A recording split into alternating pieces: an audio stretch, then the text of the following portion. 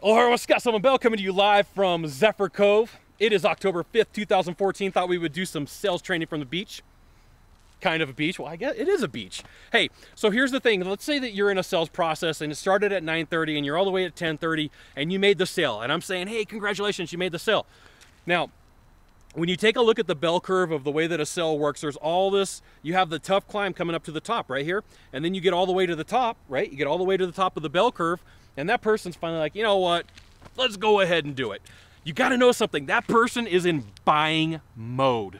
Buying mode. You should have like flares and signals and stuff going off. There should be sirens going off in your head. That person is in buying mode.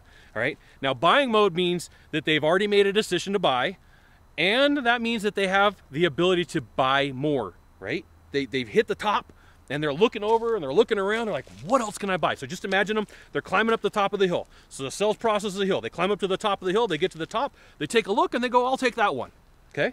So they're there. They take a look. They say that one. And then all of a sudden, like they take the goggles out and they're like, what else can I buy? What else can I pick up? Because they have all that resistance taken away and they're excited. Now, this happens with a lot of people. I'm not going to say it happens with all of them, but you have them. You have them in buy mode. But here's the thing. I want you to remind about being ethical. You got to be ethical about this, and you got to work with them about things that they need. Not things that they don't need, but things that they need. So let's say you have a product that has an extended warranty, and it's really going to help them out. The key is here, I'm going to put this like in a big bowl right here. The key is it has to help them out. You can't just sell somebody something just to sell them something. It's something that's going to help them. So if you have a product, talk to them about a warranty, an extended warranty.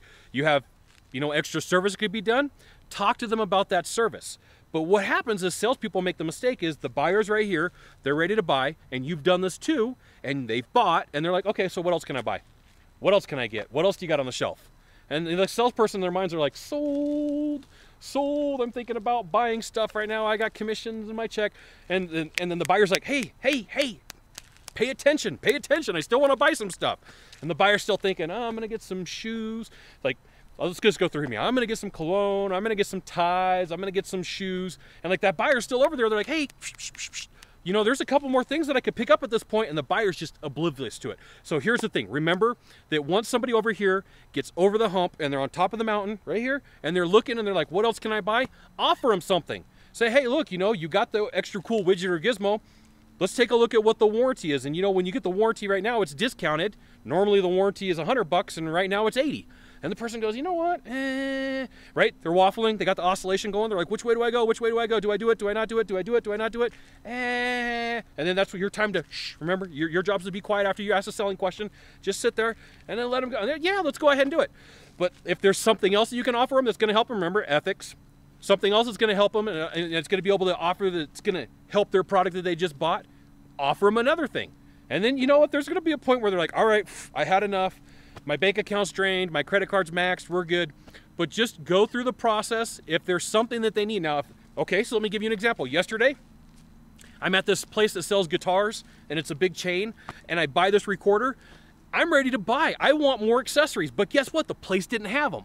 I'm like, look, I'm in buy mode. I just spent a couple $100. I want really cool things. I want to be excited about my purchase. And the guy, I asked the guy, I go, where are the accessories at? Oh, we don't have any. What? Like in my mind, I'm freaking out. I'm like, now I got to go online and get them. But I'm standing here at the store. I want them in the bag. Just put them in the bag. I want to take them home with me. I want to go play with this toy. And see, just think about that. Think about that for a second. Scott goes to the guitar store to go buy stuff, and they don't have everything that I want. I'm in buy mode. I just spent $400. Come on. I'm like, I want like all the little attachments, and you don't have them? Huh. Silly. So just think about this. There's something in your process, in your product, in your service, your widget, your gizmo, that thing that you have, that thing that you do, that you can add on at the end. Remember, I always want to keep pointing this out, ethical. There's no reason to sell something to somebody that they don't need. But if this place would have had more stuff, I would have bought it. I was like, I'm in buy mode. Come on, I want to buy some stuff. Your clients are doing the same thing. Now, if you could do a small favor for me in the box down below, leave a comment, question, or story, that'd be fantastic. And then there's like, subscribe, like over here. Subscribe, hit the subscribe button, and then send it out to all your friends via StumbleUpon, Facebook, Twitter, Google+. Man, I always forget Google+. Sylvan Bell, only Scott Bell with Sylvan. We'll see you soon. Thanks for watching. Aloha.